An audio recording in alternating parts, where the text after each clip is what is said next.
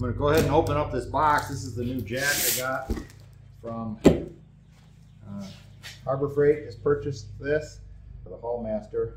It looks like it'll drop right on to the one that I need to take off. Now, interestingly, that jack that's on there, the 12-volt electric tongue jack that's on the travel trailer, that's the one that came on new, and it quit working at about 14 months. Of course, the warranty on the trailer only goes 12 months, so it apparently initiated the self-destruct code shortly thereafter, and it won't raise. If I bang on the side of it while I'm holding the switch, it'll sometimes come on, or if I put the hand crank in it, start moving it, and then hold the switch, it'll start cranking. I got one that looks like it'll drop right on. It's 12 volt. It's got a 5,000 pound capacity. So let's pop this open, see what we got.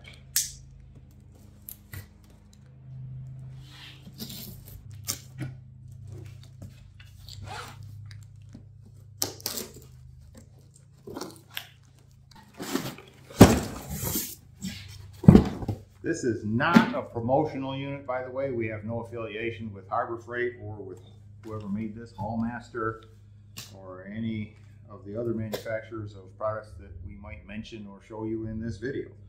This is my own personal purchase, and you're seeing it as I'm seeing it here.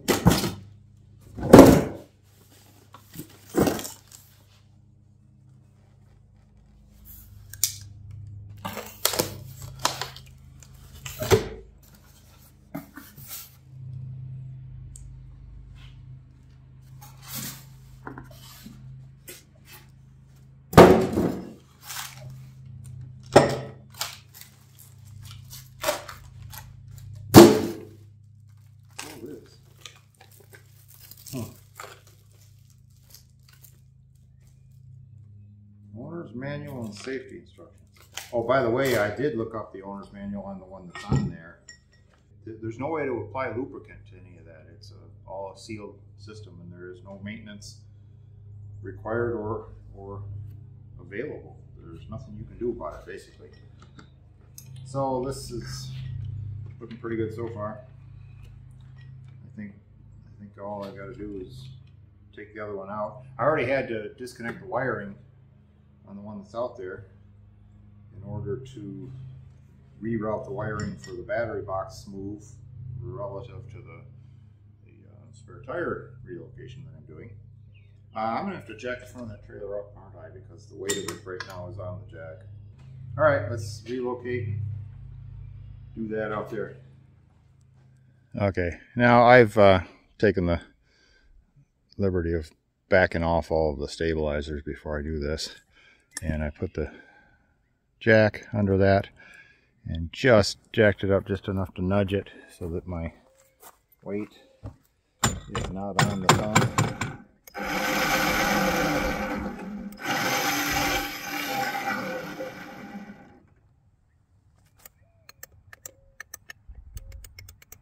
Now see that it'll rotate. Once I start it, it rotates freely, but that motor or something on here is bad enough that it can't jump start itself. But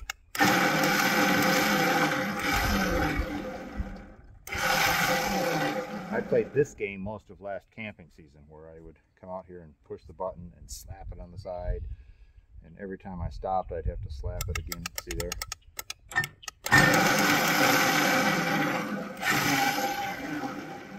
But if it comes to a full stop, then I'm dead in the water again. That is an unacceptable situation, so it's coming off. You know, if I was dealing with a 15, 20-year-old trailer, I might put up with that kind of crap. But I'm not, so I won't. Here we got these two things there, and they just unplug.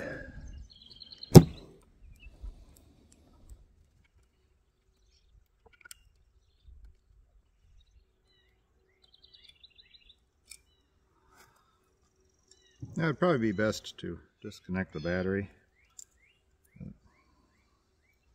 If you try this at home, go ahead and disconnect the battery. All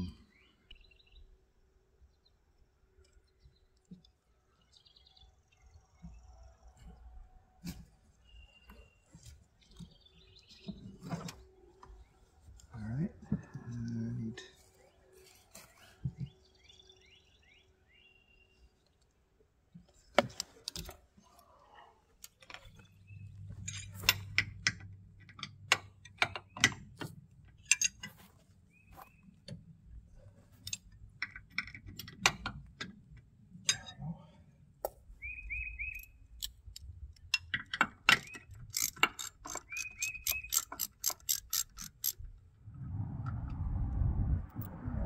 Those are threaded through the top.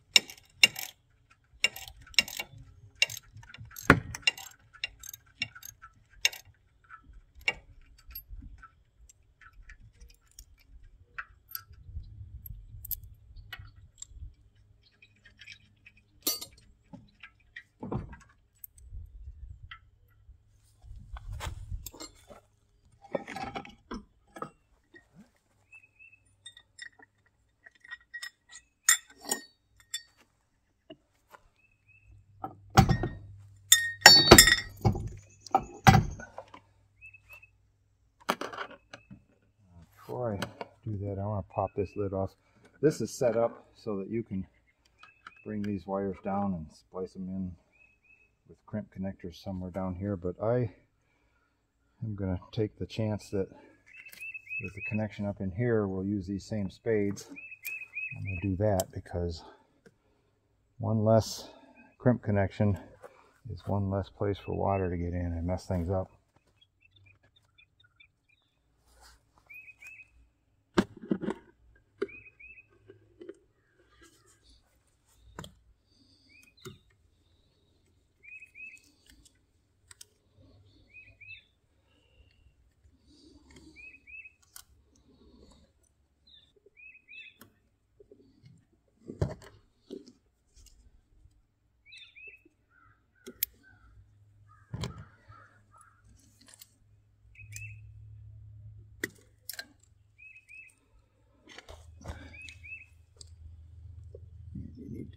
Pinch that down to get those off of there. There we go. There we go. All right, manual says 15 to 20 foot-pounds on those babies.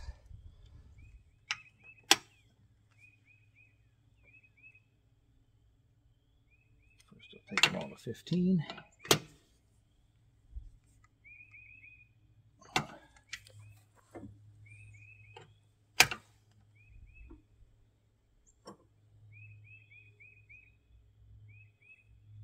Alright, I'll start with this one, take it up 20.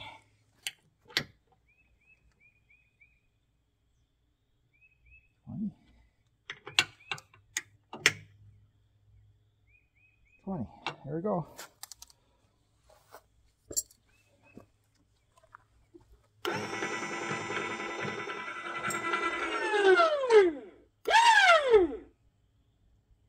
Okay. Weight is back off of that.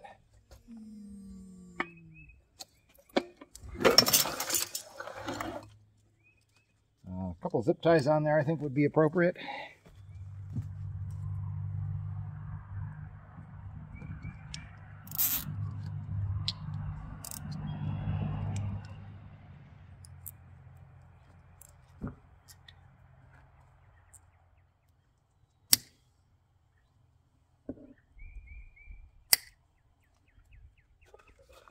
So that was an extremely easy job,